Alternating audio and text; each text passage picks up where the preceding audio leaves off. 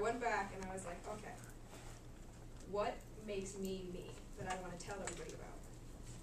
So I went, and there's this one quote by an author named Douglas Adams. He's dead now. He's one of my favorite authors of all time. He wrote Hitchhiker's Guide to the Galaxy and At Restaurant at the End of the Universe and So Long, Thanks for All the Fish, which a lot of people don't know, but those are like my favorite books. And I grew up with them, and my mom used to read them to me, and they just completely shaped how I live. And that explains so much. Explains a lot if you've ever read them or seen the movie or anything. But the quote is, everything you see or hear or experience in any way at all is specific to you. You create a universe by perceiving it. So everything in the universe you perceive is specific to you. And basically what it is that throughout your life, tons of people are going to tell you how to think and how to look at the world. And that's not fair. And I live by this because I see the world in just the strangest way. Like, some people just, you walk down the road and it's like, okay, well, I'm going from point A to point B. No, when I walk down the road, I'm the kind of person that if I see like a squirrel running by, I will end up standing there for like 15 minutes watching a squirrel run up and down a tree. Okay, I'm not kidding you, I do it all the time.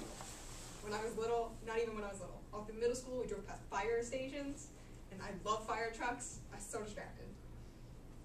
You can't just ignore your whole life. You have to take the time to look at the world around you and decide how you want to look at it. If you just kind of walk through and don't do anything, or just set a goal, go to that goal, and don't think about anything else on the way, it's just, you're going to reach like your mid-60s and you're going to be sitting in your living room somewhere going, what have I done with my life? And no one wants to do that. And I feel so lucky to have grown up in this town with the friends that I have, with the people that I go to school with my parents, because if any of you have ever met my parents, they're a little bit out there. My mom was raised by a professor of business philosophy who taught at Yale and started the first doctorate program in business at Case Western. And she grew up in a house built by a grad student where when college kids didn't know where they were supposed to be living or what they were supposed to be doing with their lives, they would live in her house.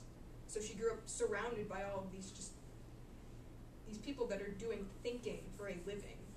She grew up with all these strange ideas, and she made sure that she instilled that same thought in me and my brother. And my dad grew up an only child going to boarding school in a really conservative family, and I've never seen anybody rebel the way he did. He grew his hair as long as he could. He was textbook definition hippie. He raced motorcycles for almost 2 decades in the western part of the country. Like, these people, my parents are strange. Like, if you saw them on the street and you didn't know they were my parents, you'd turn around and walk the other way. Mostly because you'd hear my mom coming. She's a short, loud woman. But the way that she thinks just makes you want to just have an open mind. It's like, when I was little, I asked, because my mom's a scientist, and I was really curious, when I was little, I asked my mom, why is the sky blue? And her answer, and I think about this every day, her answer was, maybe to some people it's not blue. Maybe to some people it's purple. It's not, why is it blue? It's, how do you see it? And from that point on, that's basically what I ask myself every day. And whenever I see, for like English midterms and finals, you have to fill out that like standards where they like make you rate yourself. Mm-hmm. Every time I get to the creativity one, based on that definition, I give myself like a 1, because I don't believe that creativity is that definition. Creativity is coming up with your own original idea and then just putting it out there. Like, I don't want to be defined as comes up with original ideas in a variety of modalities. No. I come up with my own ideas however I want to, and I share them if I trust someone enough to share them. And most of you know I share a lot, so clearly I trust all of you. But just what I'm trying to say is, before it's too late, don't close your mind.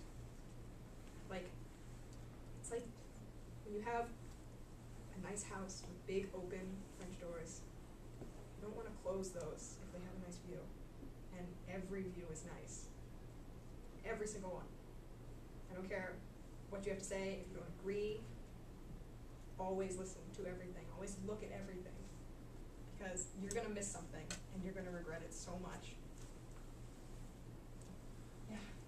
And the last thing I wanted to do, was now that you've heard me talk, is I want to ask you guys, this is really weird, what is your favorite color and why? And I want you to actually think about why it's your favorite color.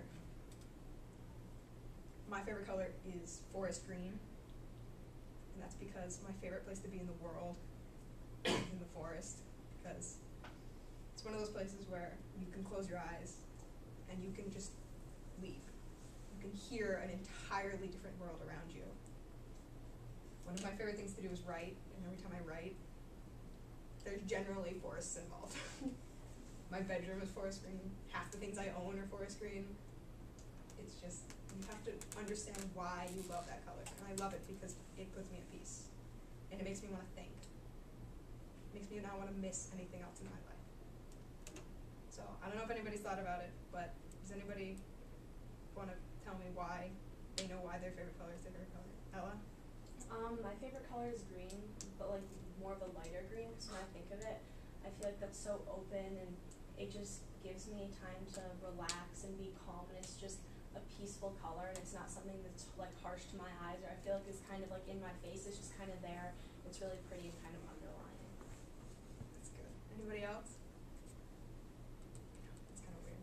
Cole?